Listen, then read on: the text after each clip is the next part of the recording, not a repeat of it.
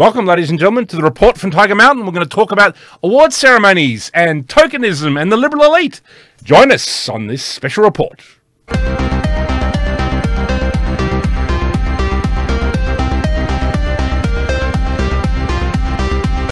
Okay, ladies and gentlemen, the latest bullshit is, of course, the liberal elite and how they're always talking about, like, there are never enough women, who have awards and the award ceremonies. Whenever the Golden Globes or the Academy Awards come around, there's not enough women nominated, and there's never enough minorities nominated, and there's never enough members of the LBG community, and there's never enough members of the trans community being nominated for awards, right? So, but the weird thing is the way they talk about them, they always talk, it's like it's got special needs. It's like they're talking about, like, the Special Olympics, and that they're saying that these people, no, they're not equal, that they don't just play on a level playing field with the rest of us. The liberal elite always talk about them as if they need a special hand up, as if it's like, oh, the poor dears, oh, look at them in their wheelchairs, and look, oh, they're hobbling around with their disabilities. I mean, this is the way that the liberal elite actually think about women, minorities, this whole gender identity politics and sexual identity politics. It's absolutely insulting and ridiculous. And it's amazing no one actually pointed out about them.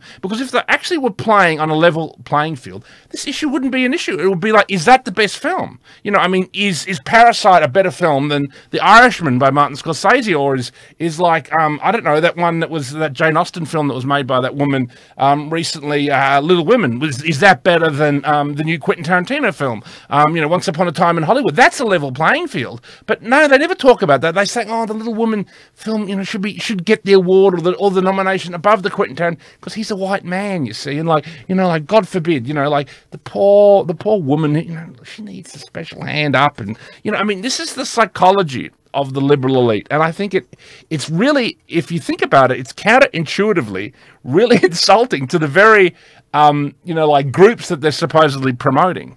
For example, the film that won the best film at this year's Academy Award, Parasite. It wasn't a bad film. I saw that film, and it's following in the it's called Parasite, and it's following in the kind of vein of these weird kind of genre films that deal with kind of like the corrupt and evil side of human nature. There's been a long list of these kind of films that have come out of Korea, and it's actually an interesting vein of independent cinema. It started with a film called The Isle by Kim Ki-duk. It came out around 1999, and there's been a whole stack of weird, like Lady Vengeance and a whole bunch of other interesting films that have come out of Korea. They've got to be very interesting genre films, right? And so this one, in a sense, it was very odd that it won Best Film, because I thought it was a decent film in that genre of unusual kind of Korean films, but it wasn't the best film. It was going up against, The Irishman, it was going up against Once Upon a Time in Hollywood, it was going up against a whole bunch of, actually pretty decent films, and, okay, one Best Film. That was, to me, it is an example of this Hollywood tokenism that they love to push at the moment,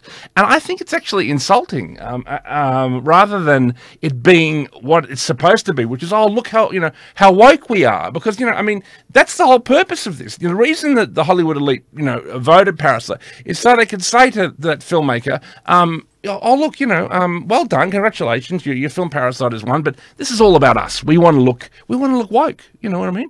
We want to look like obviously we're going to pick for best film. We're going to pick a film from Korea. No, it's never happened before in the history of the Academy Awards. Has the best foreign film won the Best Picture award? Now it has. Isn't that wonderful? See, we're all such wonderful people here in Hollywood, and no, we're not friends with Harvey Weinstein or Jeffrey Epstein, even though we totally are. And so that's exactly what's going on. It's a distraction. It's a load of bullshit, and it's nonsense. And it's, again, Hollywood trying to signal that they're good people without actually being good people, you know what I mean? And I think that's exactly what's going on at the moment with this whole agenda, with this whole, is there enough women being nominated? Is there enough? No, they just want to signal that they're good. They don't actually want to change Hollywood. They don't want to actually make it